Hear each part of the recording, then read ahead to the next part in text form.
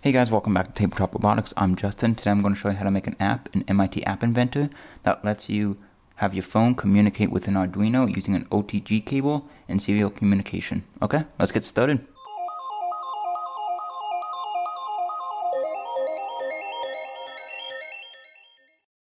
So here we are in MIT App Inventor. We got a new project all set up and ready to go.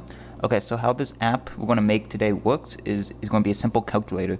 So we're going to take two user input numbers. We're going to send those two numbers to an Arduino. That Arduino is going to add those two numbers and send the sum back to the phone, and we're going to display it. So to start making our app, what we're going to do is set up all the connection stuff right away and just get that done over with. To make the phone connect with an Arduino, we're going to need two buttons to start off with. We're going to label the first button connect and the second button to disconnect, and we're going to rename the button itself and the text displayed on the button. Okay, and we're also going to set up a checkbox, and this checkbox is all it's going to do is show that if we are connected, it's going to show a check mark. If we're not connected, it's just not going to show anything. So we're just going to rename that to connected. And another thing we're going to need is we're going to go down here into sensors. We're going to add a clock. We're going to set the time interval to 500. And we're going to go back down here into connectivity. And right here where it says serial, we're just going to drag that over. And if we look at the properties for the serial, we're going to see it says 9600 as a baud rate. Now this can be anything. All you have to make sure is that the baud rate set on the phone is the same set on the Arduino.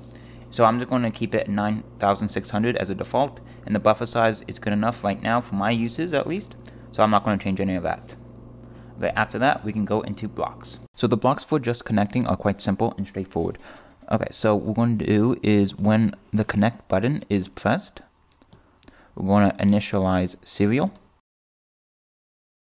Then we're going to do an if, call open serial, and then if that's open correctly and successfully, we're going to set the checkbox to true, meaning it's been checked. So then we're going to do the disconnect, and what we're going to do is when disconnect is clicked, we're going to do a evaluate but ignore result, then call close serial. So all that does is close the serial. Then we're going to go into our clock, and when clock1.timer, we're going to do an if statement. We're going to add an else to it, and what we're going to do is do some logic. We're going to do if serial 1 is initialized and open, we're going to set checkbox 1 to be checked, else we're going to uncheck the box. So when we run the program, if it ever disconnects, the checkbox will be unchecked. Then we can go back into Designer and finish the rest of the program. So now we have all the connection stuff finished, we can get into the meat of the program. Now we're going to take two user inputs, add them together, and display the output. So what we're going to do is first we're going to get two text boxes, and these are going to be the user inputs. So I'm going to name one of them in 1 as an input 1, one of them in 2. And now I'm going to take in a label, put it in between the two inputs, and one right after the input, and these labels are just going to be the plus sign and the equal sign. And then we're going to get the input back from the Arduino, so we're going to get one more label, put it on bottom, and we're just going to call this sum number. And right now this can just have a 0 in it. And then one last thing, we're going to put in one button on the very bottom, label that as calculate, and for text we're going to write in calculate. There we go. Now for the two inputs, we're going to want just number inputs. So what we're going to do is we're going to click this little box that says numbers only, and we're going to set that for both inputs. And that is all we need for our program to function correctly. And now we can do the blocks for the addition. So here we are back into blocks. I'm just going to zoom out a little bit, and then we can start doing the block coding. So first thing we're going to do is when the calculate button is pressed, we're going to send the two numbers that we decided through serial to the Arduino where it can be added. So we're going to do an if statement, and this if statement is going to check that the serial is open and that the two inputs have numbers in them. So what we're going to do is, if in text 1 does not equal a blank, meaning that there is an input in it, and in text 2 does not equal blank. We're also going to check if serial is still open, so then we also need another and we're going to check if serial is open. So if that statement is true, we're going to send the two input numbers. Now how we do that is we're going to do serial 1, print serial, and in this data location right here, we're going to make a list, and in that list we're going to have text 1 text and text 2 text. So that covers all the sending data. Now we have to do the receiving. So I'm just going to move this code a little bit up and move the clock down because we still need to edit the clock. So we're going to make a new variable, and this variable is going to be called in number, and we're just going to have the in number as blank for now. So now we're going to edit this timer block right here, and what we're going to do is every time the timer activates, we're going to set in number to be whatever values are in serial. So whatever values the Arduino sent back to the phone. And all we have to do that is in global number, and all we need for that is call serial 1 read serial. Okay, then after that we're going to need one more if statement. If in number does not equal blank, we're going to set the sum number to be equal that of in number. And that's all the code we're going to need to run our program. So let's head to the Arduino IDE and start programming the Arduino. So here I have the Arduino IDE open and a new project setup. So right above the void setup, we're going to make an array. And this array is going to hold all our input numbers, and this array is going to be a float.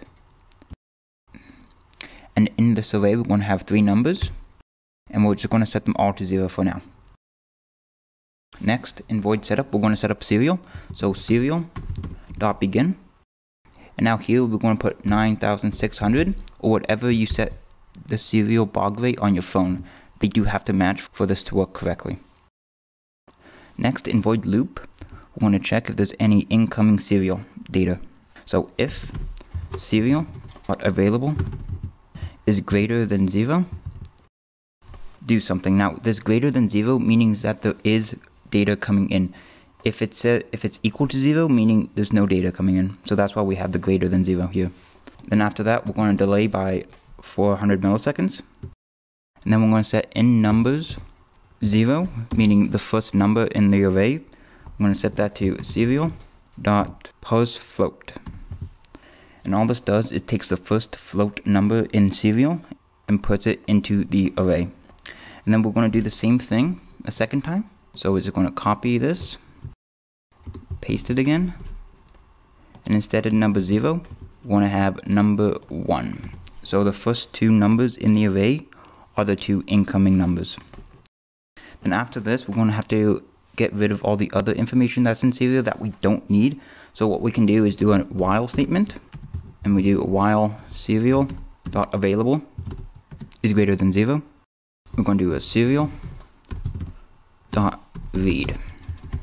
and that will just continue until there's no more data in the serial. Then after that, we're going to set in numbers, and then we're going to set the third number in there, and that third number is going to equal in number 0 plus in numbers 1. And then we're just going to do a serial.print in numbers 2. And all that does is just gets the sum and sends it back to the phone. Okay, so here I have the phone. It's all hooked up to an Arduino with the OTG cable. I got the app installed and running. It's all good for now. Okay, so all we have to do is press connect.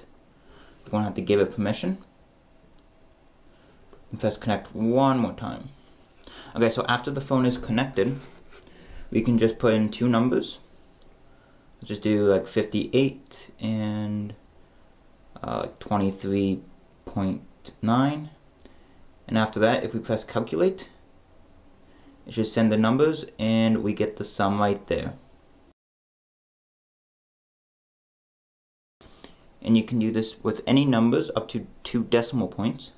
So if we do 56.95, and we just change it to like something, anything like 1 102.68.